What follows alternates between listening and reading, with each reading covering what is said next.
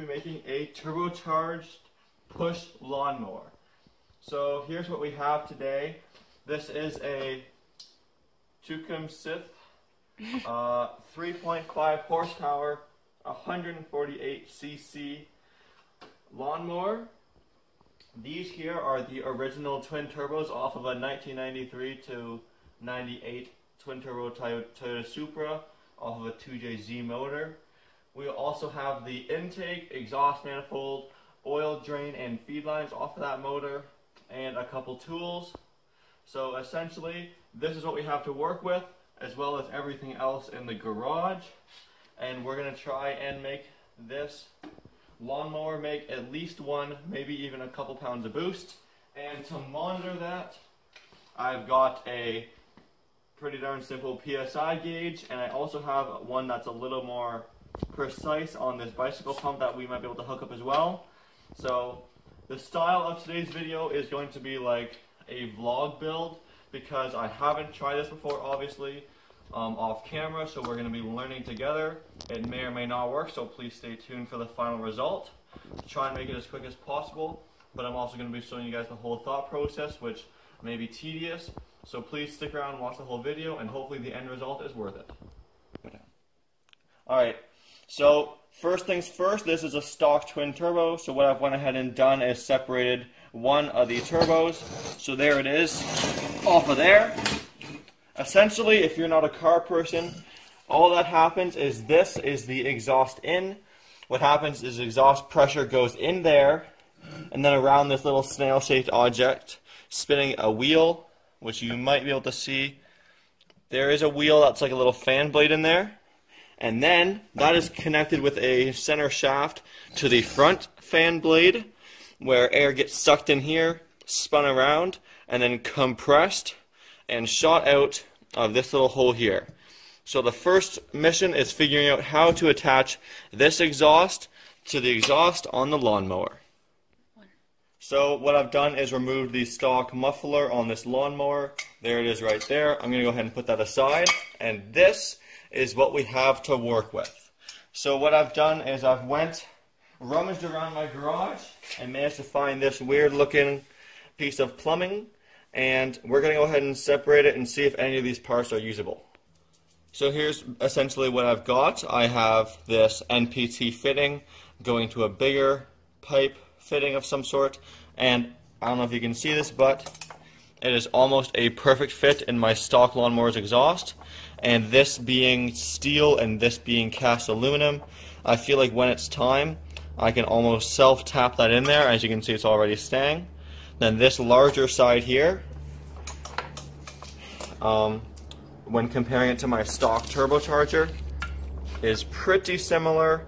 So I just have to figure out a way now to make it so this seals, not perfectly I'll admit, but relatively well with that turbocharger.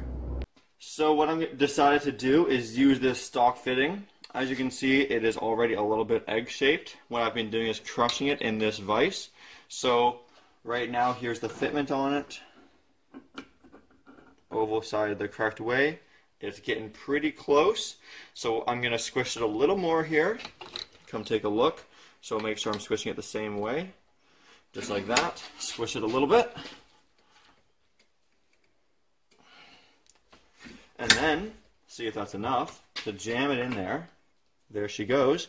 I'm going to tap that in with a hammer so that it stays, and then use some exhaust sealant to seal her up. Alright, so now we're going to go ahead and make sure that it is actually possible to use our custom exhaust manifold. The hardest part is going to be turning it on, because I don't have that much space to thread, but we're going to try anyway. So I'm going to start her probably like this, then push and thread and see what happens.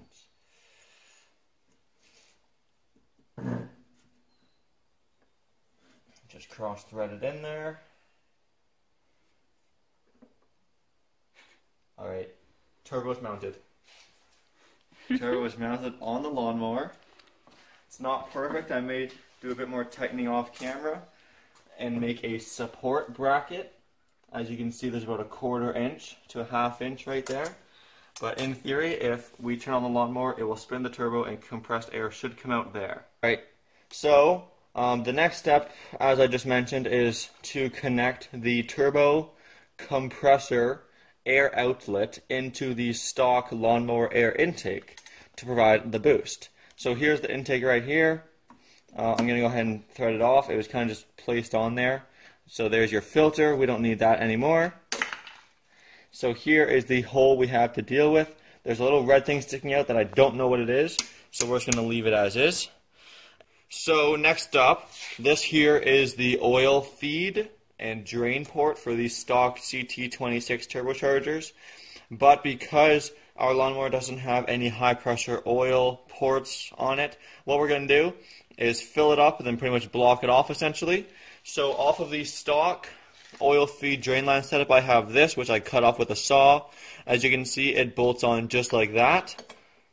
And then there is your oil feed, there is your oil drain. So over here, I've got this really cool plumbing type tape that sticks to itself. So I'm going to rip off a section of that and wrap it around the oil drain port. And then we're going to go ahead and fill this with oil and cap it off. So using the syringe, we put some oil in the oil inlet and then blocked off both the inlet and the outlet. We did spill quite a bit, so it might smoke, but let's finish up the charge piping so we can fire it up. Alright, so for the intercooler or charge piping, what we're going to use is this piece of conduit here, as it loosely fits inside the turbocharger and will probably work for the air intake as well. So here is the final product. The turbocharged lawnmower is completed. So a quick run around in case you skip to the very end of the video. What we have on this side here, if you want to take a look, is our exhaust manifold. It's a 3/4 inch piece of piping around there going straight into the turbocharger. I've added some gasket sealer to hopefully provide maximal pressure from this small 148cc motor. And then blocked off the oil ports. Tried to put a bit of oil in there, but most of it looks like it leaked out on my tire here. Then for the charge piping, we have this piece of conduit, which won't work for too long because it will probably melt, but it looks pretty darn airtight to me, so hopefully it will work in the midterm. This here is the internal wastegate, which for those of you who aren't into cars, basically monitors how much air pressure the turbo sends in before venting the pressure out into the air, basically, to put it in layman's terms. As you can see, there's no vacuum lines or air lines hooked up to it, so we're going to be running unlimited boost. But because the engine's so small, I think that's a safe thing to do because it might not even make any boost at all. We're about to find out. Exhaust routed to the ground. I am aware of that. It is fine. No intake because it's a lawnmower, of course. So anyway, we're all topped up on gas. I'm going to hit the primer, even though I don't know if it's going to do anything anyway. I could adjust the carburetor for more fuel, but again, I doubt we're going to be pushing more than 1, maybe 2 psi. There's no blow-off valve, which again, for people who aren't into cars, usually goes on the charge piping to vent excessive pressure when the throttle plate closes. So hopefully, if we do make boost, we might even hear a bit of turbo surging, which would be absolutely hilarious.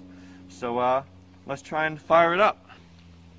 Alright, so we're about to fire it up. Before we do, I want to let you guys know that basically this is a fun project. It's obviously not of any purpose. I'm not expecting it to be super loud or make a lot of boost or anything. It's just more of a fun project. So no slamming me in the comments. But yeah, let's go ahead and fire it up. Here we go.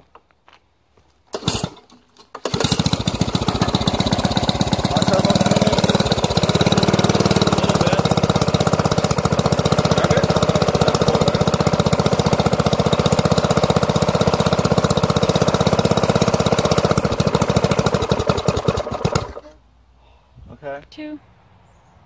Alright, so starting take 2. Quick prime. Alright, here we go. No. No, that's it. Alright, so it did run for about a second, but not very long. Main reason being probably lack of exhaust / major exhaust leak because of my type of flange setup. But the goal of this video was to make it work, and although we didn't build any boost, I must admit we did make the turbocharger spin, and it was mounted for a few seconds there, so I'm still going to upload it even though it was a bit of a failure, because maybe you guys will enjoy watching it. So as always, thanks for watching, and if you like it, please subscribe. Let me know if you want to see more in the future. I can probably upgrade it. And yes, thanks for watching. As always, please like, comment, and subscribe.